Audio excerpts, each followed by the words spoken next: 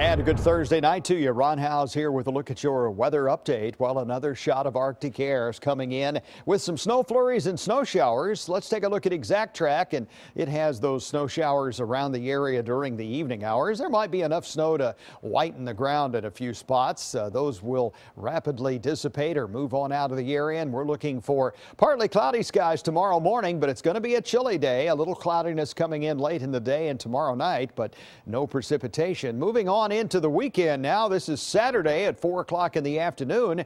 Got some snow up over Missouri. It expands northeastward. Won't be affecting us, so we don't have any winter weather in the forecast for the weekend, certainly, as temperatures get a little milder. At 5 o'clock in the morning on Sunday, maybe some rain showers, and we'll run a small rain chance on Sunday, especially in our northern counties. Real sky now for tonight. A few flakes of snow out there at 10 o'clock, 28 degrees. Moving through the overnight time period, we're going to be down to around 20 degrees tomorrow morning at 7 o'clock. So a cold start to your Friday. During the afternoon, 28 at noon, we do get just a degree or so above the freezing mark. We're going to go for a high temperature tomorrow of 33, but still a very chilly day. A little milder on Saturday, but still way below normal, 44 and 35. Then on Sunday, we move up to 53, but there will be a 30% chance of scattered showers on Sunday.